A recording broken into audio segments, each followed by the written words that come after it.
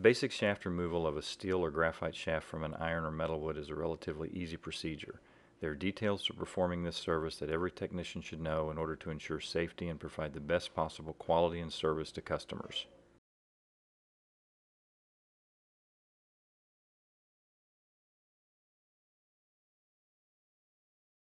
Be sure to wear safety glasses and a shop apron and follow all appropriate safety procedures when performing shaft removal. If the club has a ferrule, the ferrule must be removed. To remove the ferrule, place the club in a vise using a rubber shaft clamp to protect the shaft. Position the club with the toe down and the ferrule approximately 4 to 6 inches from the vise.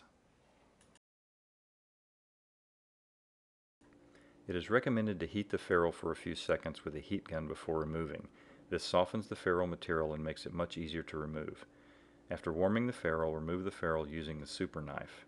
With the leading edge of the knife positioned at the top of the ferrule and at a slight angle, push the blade towards the top of the hosel. The softened ferrule should cut easily. After cutting, remove the remaining portion of the ferrule by hand. After the ferrule is removed, remove the club from the vise. Set up the shaft extractor for use by securing in a vise. Before placing the club into the extractor, be sure the main pulling block is as close to the base or center of the puller as possible. Keeping the pads and clamp area clean is critical to how the graphite shaft extractor will perform. Use alcohol or naphtha to clean the pad surfaces. A clean, tacky pad surface is essential to the shaft staying secure in the vise during the extraction operation. Place the club into the extractor, making sure there is a ½ inch distance between the top of the hosel and the main push block. This allows ample space to place the steel adapter plate into position. With the club in position, tighten the top clamp piece over the shaft. Tighten the clamp until snug. Do not over-tighten. Over-tightening the clamp can cause damage to the shaft. Place the steel adapter plate over the shaft between the hosel and the main push block. Make sure the adapter plate is snug between the pull bar and the hosel.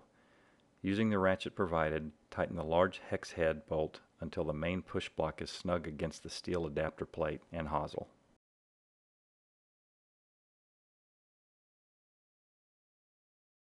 Using a heat gun on a high setting, heat the hosel area. It is recommended that the heat be applied to the back of the hosel with the heat gun approximately 3 to 4 inches away from the hosel.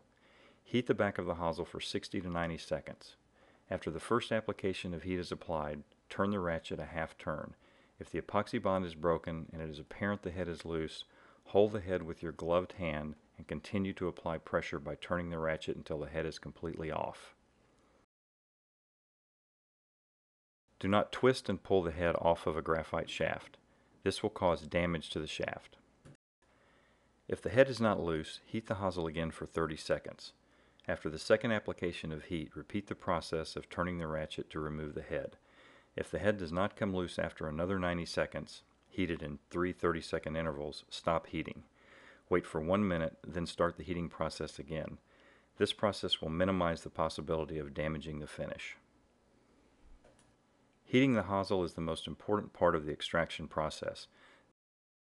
No shaft extractor will remove the shaft without first breaking the epoxy bond with heat. There are many types of epoxies used in the assembly of golf clubs, all of which can have different breakdown temperatures.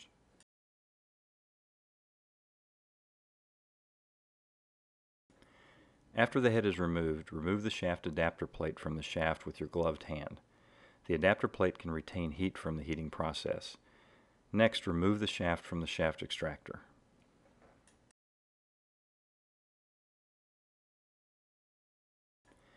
Once the head is removed and while the hosel is still warm from the heating, clean the inside of the hosel using a wire hosel cleaning brush or hosel honing tool.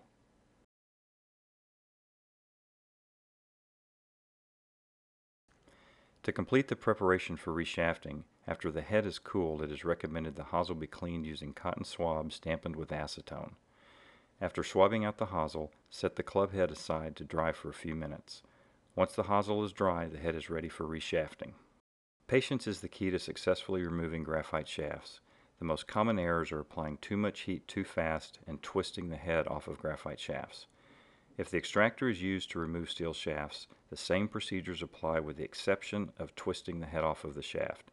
You may use a twisting motion to remove a head from a steel shaft once the epoxy bond is broken.